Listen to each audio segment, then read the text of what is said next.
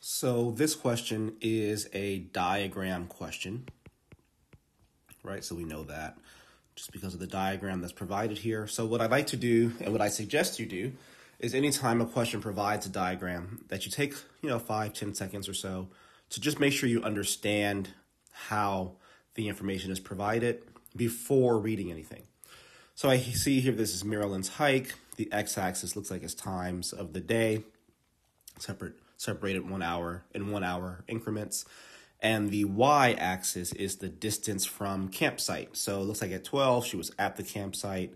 And then, by 1, she was about 1.3 or so miles from the campsite.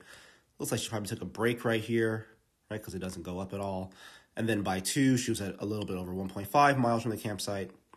And looks like she starts to come back to the campsite, right? Because by 3 o'clock, she's back at 0 miles from campsite, which just means she's back at the campsite.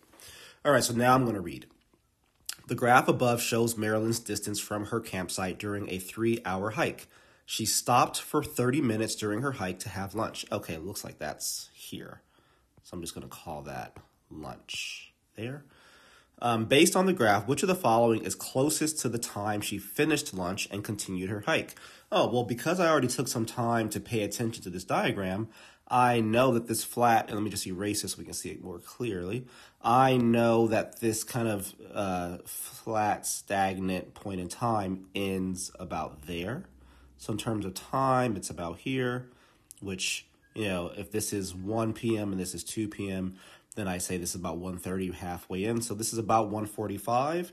The closest that I see to 1:45 is 1:40 p.m. So the best answer here is choice C.